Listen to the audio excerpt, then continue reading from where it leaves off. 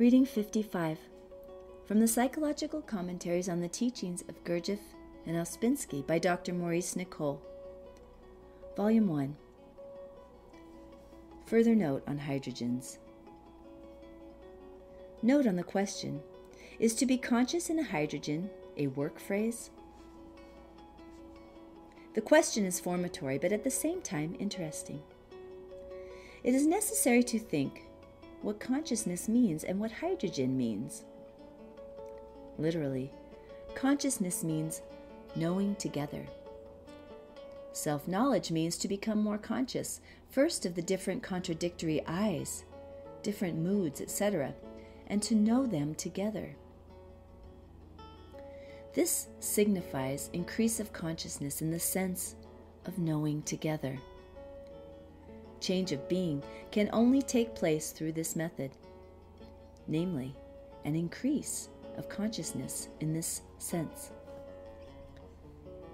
The first conscious shock is the transformation of hydrogen 48 into hydrogen 24 by means of hydrogen 12.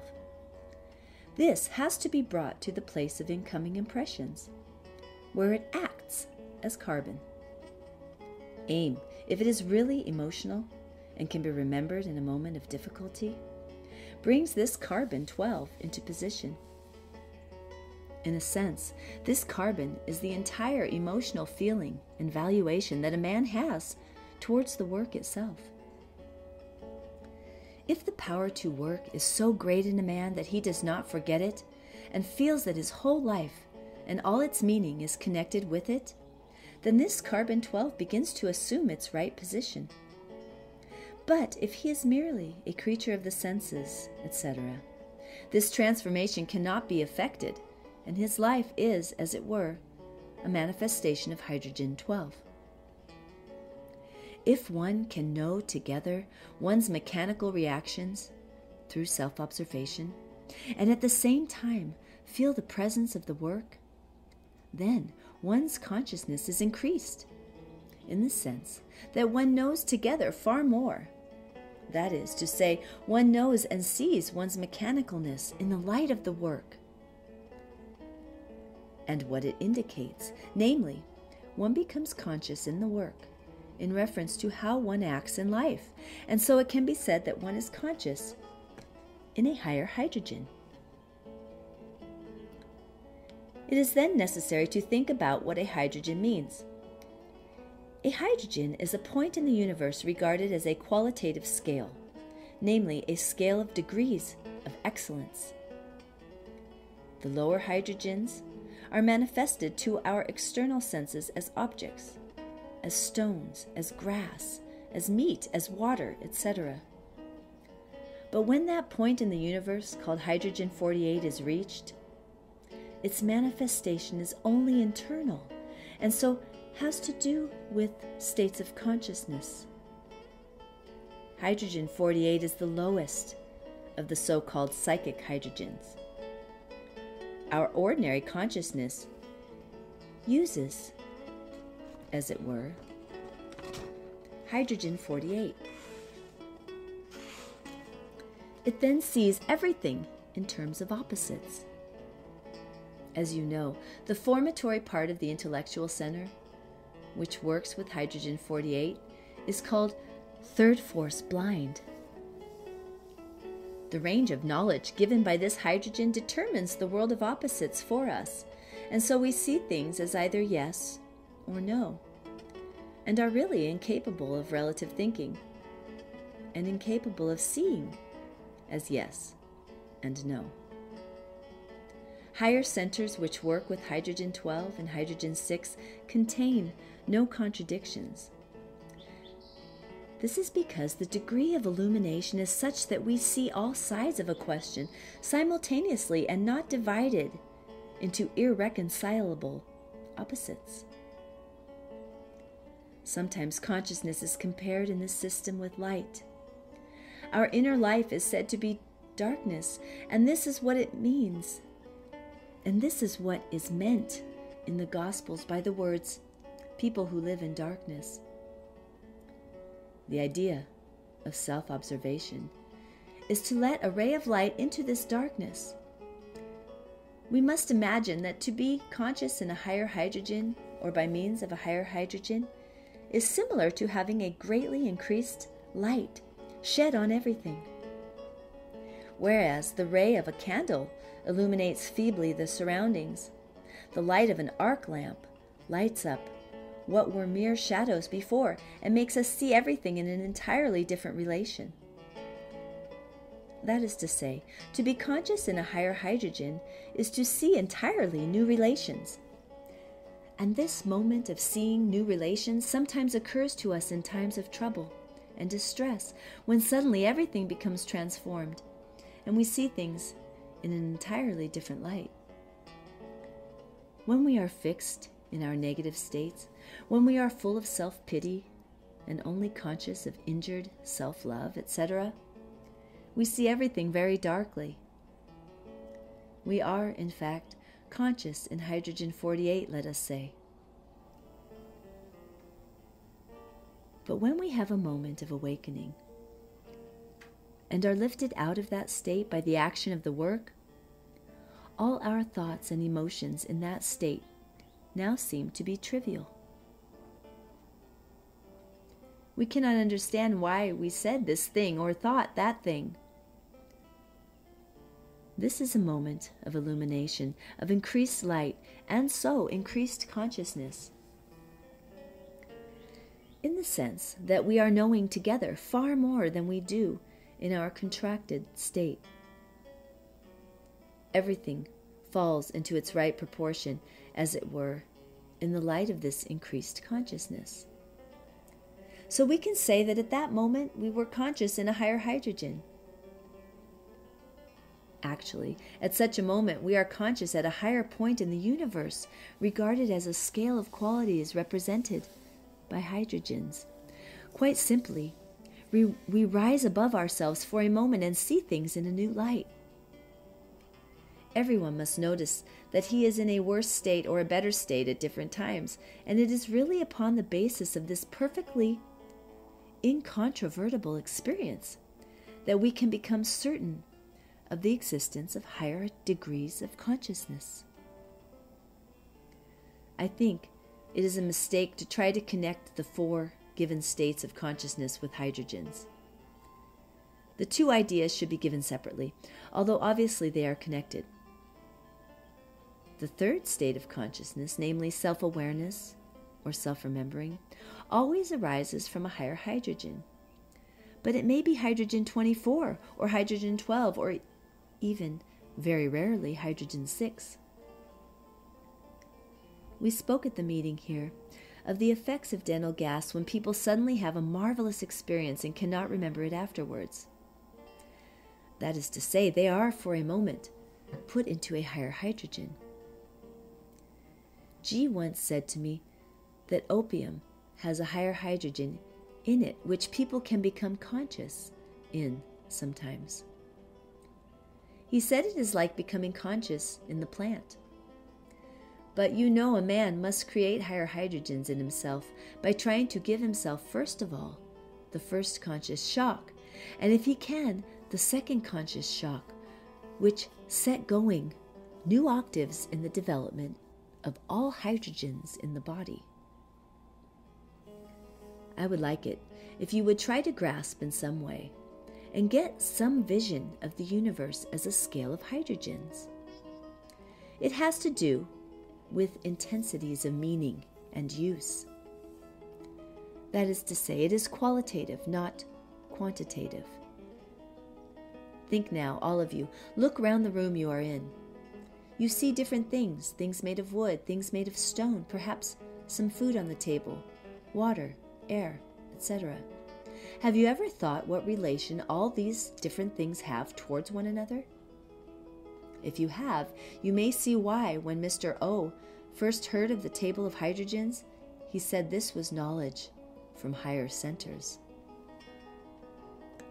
You will remember that everything is defined by what it eats, what eats it, etc. The cow can eat the flowers in the vase on the table, but you cannot. But you can eat the cow. Insects can eat the wood of the chair you are sitting on. The wood of the chair you are sitting on is a certain point in the universe. Meat is more highly organized and is a different point in the universe. Its functions, its properties, its uses, its possibilities are entirely different. Now let us take thought based on hydrogen-48. Its uses, its properties, its functions are entirely different from those of meat, and yet it has its properties. Meat is cleverer, as it is said, than wood, and thought is cleverer than meat. A cooked potato is cleverer than a raw potato because it is 768 and can be eaten by man. Emotional perception, if it is really based on hydrogen-24, is far more clever than perception based on hydrogen-48. Try to think from this point of view, and if you will send me some definite questions, I will try to answer them. Added note. Dr. Nicoll added this note as the result of a conversation. He said, "Have any of you ever thought of the difference between a quantitative view of the universe and a qualitative view of the universe?" It is quite simple. Mathematics cannot deal with qualities, but only with quantities. Let us take first mere quantities. Will any quantities of coppers make one golden sovereign? No. But by human agreement, that is, by establishing an artificial transforming system, 240 coppers theoretically can be turned into a golden sovereign. But unless such a human arrangement, that is, such an artificially agreed upon transforming system, existed, this could never happen through the mere factor of quantities alone. A man might accumulate millions of coppers, but no gold would result from any effort of that sort alone, unless the bank agreed to transform each 240 coppers into a golden sovereign. Now, if we lived in a merely quantitative universe, no transformation would be possible because transformation is a question of qualities. That is, of qualitative differences, of one thing turning into something else. This work teaches that we live in a world of real qualitative differences, and this is its meaning. Transformation is possible in the very nature of things. We see a seed transforming itself into a tree, but scarcely think of the miracle. We eat meat, and from it the substances necessary for thought, feeling, and love are created by the transformation of a lower hydrogen into the higher hydrogens. This is the inherent nature of the universe. What we call life is based on the power of transforming in a universe that is itself based on transformation, that is, of lower and higher, and so of endless qualitative differences. Life is transformation in a universe having this nature or significance. Transformation means the turning of something lower into something higher. The octave of food in the body shows this. All this connects itself with the basic idea of the work, that we live in a growing, evolving, and so transforming universe. That is, a living and so transforming universe, or universe of transformation. And actually, unless this is understood and felt more and more deeply, the emotional center in man cannot awaken and develop, and soon deteriorates. As you know, science teaches that we live in a dying universe. This system, this work, teaches quite the contrary. You must think for yourselves of the psychological difference and emotional value of these two views and judge between their power for good or bad. Although religion, in the broadest sense, has taught something positive, perhaps in terms of a hereafter and so on, if we consider for a moment the psychological difference, we can decide which is the more valuable, and we can see for ourselves that transformation exists on all sides. All life exists physically by transforming a lower into a higher hydrogen. That is to say, we eat meat, hydrogen 768, and so are able to think, hydrogen 48. All these ideas are in a way obvious once we really think for ourselves. That is, once the driver in us awakens and climbs onto the box. But unless we begin to think for ourselves through the help of this work, we remain asleep, and life then exists, and life then exerts a force over us that is not necessary and is contrary to our real destiny. The idea that all life is based on transformation is so obvious physically that really not to see it is due to mental blindness or to a deliberate dislike of seeing any meaning in anything. And this is a common modern disease that leads to negative emotion by itself. Dr. Nicoll later added the following: in speaking of efforts in the work, is it not obvious that the mere quantity of efforts is useless in comparison with the quality of the efforts? Mere lip service, mere imitation of work, mere pretending to work or trying to attract merit, all such efforts, however great in quantity, lead to nothing, because such efforts are insincere. They are of bad quality, however great their quantity may be. The work is based on inner sincerity. One effort arising out of inner sincerity and unshakable valuation of the work will produce a change of being and shift a man's position in the universe, because it is qualitative, different from any quantity of external, insincere, or weak efforts. That is why in this work people are brought to a point of decision. This means that everything external at a certain point will go against them, and so they will find plenty of complaints and criticism and other external reasons, and plenty of reasons for finding fault with others, and so on. And in fact, this point may be artificially created, if it does not inevitably arise, as usually happens. Then everything depends on whether the work has become born in them and is truly internal. And if so, the effort made at such a moment actually leads to change of being. That is, to a new growth of essence, because then the necessary effort must be at the expense of personality. We have, G once said to us, to reach a point in the work when however we are turned and twisted, we never lose sight of our aim. Here, our attitude toward the work comes in, to this eternal work. Is it not obvious that such a moment demands the most qualitative, sincere effort? If our attitude is shallow, how shall we meet it? Let us think for ourselves what this means and on what this work is based, namely, on inner change and all that it means, even if we have not thought of it before. Change is not addition, but actual change of the kind of person one is, and so painful. And only the sincerest moments are of use here. Nothing false in the way of effort is any good.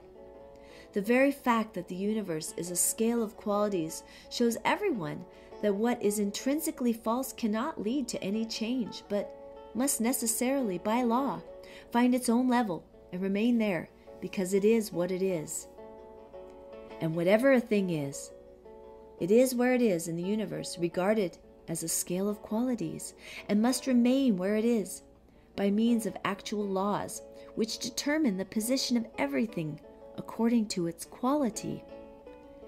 This is what a qualitative view of the universe means. This is the meaning of the table of hydrogens.